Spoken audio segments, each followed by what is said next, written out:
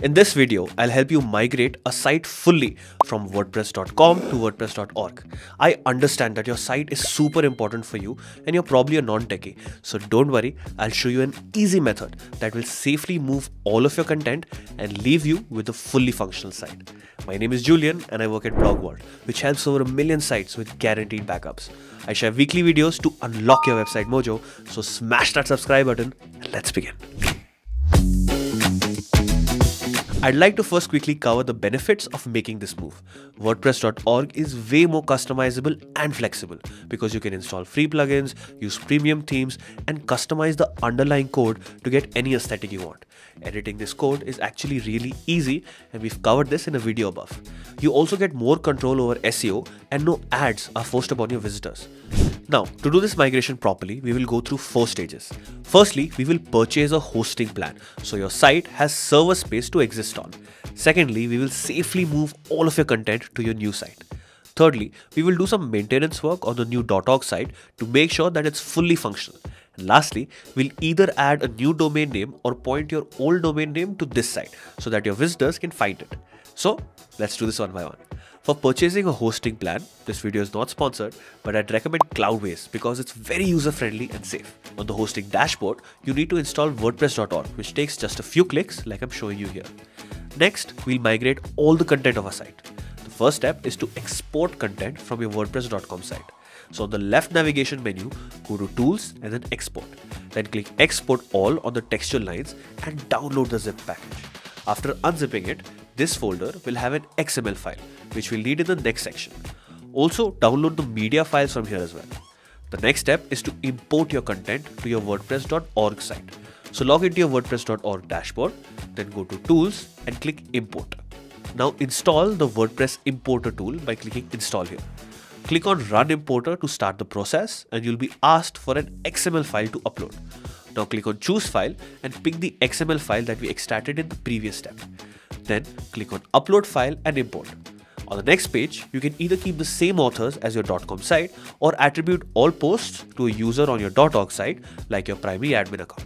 You can also create a new author by clicking here. Once that's done, tick the box named Download and Import File Attachments and click on Submit to start importing. This may take a few minutes depending on the size of your XML file. Once the import is completed, you'll see a success image. Please remember, we only uploaded the textual files right now and the media files are left. So we'll use an FTP client like FileZilla to do that. First, please extract the content of the media archive. Then in your hosting dashboard, go here and find your FTP details. Use these in your FTP client to log into your WordPress.org site. On the left side, find the folder where you extracted the media files. Then on the right side, click on the public folder, then content and then uploads. Right click and upload the media files. Once that's done, your site content would have completely been copied to your .org site. However, there are 3 common errors that you may face, which I'll now help you with. If you didn't face them, then please skip to the next section for the next steps. This error generally shows up if you didn't upload the XML file properly. So please take care of that when you repeat the migration process. This error shows up if your hosting server wasn't able to handle your upload request. So you should contact your hosting provider and they're generally quite prompt to help out. Lastly, if you see a 500 internal server error, there can be many reasons for it and I've made a separate video discussing those which I'll link above. Alright, the entire content of our site has been migrated, but we need to do some maintenance work to make sure that it's fully functional. The first step is to fix the look of our site. Your site will look different because your previous theme will not carry over to your WordPress.org site. So, go to Appearance and then Themes to select the same theme as before or a new one. Secondly, there will be a new post called Hello World that WordPress.org creates by default, so you can just go ahead and delete that. Then we need to fix any broken links from this migration, so go to Plugins, then Add New and install a free plugin called Better Search Replace. Activate it, then go to Tools and Better Search Replace. In the Search For field, put your localhost URL. In the Replace With field, put the URL of your live site. From the Select Tables list, select all the tables that have references to your .com site's URL and select WP Posts. Next, click on Run Search Replace at the bottom and make the changes final. Lastly, we need to fix your permalink structure so that your new site has the same structure as your .com site. Otherwise, some visitors can see error messages. So go to settings, then permalinks. Under common settings, select the permalink structure you're using on your .com site. Once you've updated the permalink structure, click save changes at the bottom. Alright, now that your site is functioning properly, we are ready to make it visible to your visitors, for which we need to add the domain name to it. You can do this in two ways. Firstly, buy a new domain name and link this to your .org site. I'll add steps for it on the screen since it's easy and you can pause the screen to read it. I'd recommend sending your visitors an email about the name change and redirecting any visitors from the previous domain name to this new one. You can do this by going to Settings, then General, and under the Site Address section, clicking Redirect. Enter the details, pay the amount, and then head to Upgrades and click Domains. Then click on this icon and make it your primary domain. Secondly, if you want to keep the same domain name, then we basically have to connect it to your new site instead of the old one.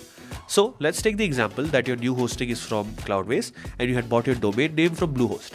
Now we need to add your domain name to the Cloudways platform, then point your domain to the Cloudways server. Let's do this one by one. Go to your Cloudways account and then click on Servers. Then click www next to the server that hosts your site and choose the WordPress.org application. Under the Application Management menu, click on Domain Management. In the primary domain field, enter your domain name, then click on Save Changes. Next, log into your Bluehost account. Go to Domains and then My Domains. On the downtown menu next to Manage, click on DNS. In the A subsection of DNS Manager, click Add Record. For the host record field, enter @. For the points to field, enter the public IP address of your Cloudways server. Leave the TTL at its default value. Click Save to finish adding the A record. Next, under the CNAME section, click on Add Record. For the host record field, enter www. For the points to field, enter your domain name without the www. Leave the TTL at its default value. Click Save to finish adding the A record. That's it. Here's another video that I thought you'd really like. This is Julian, your friendly neighborhood geek, and I will see you again next week.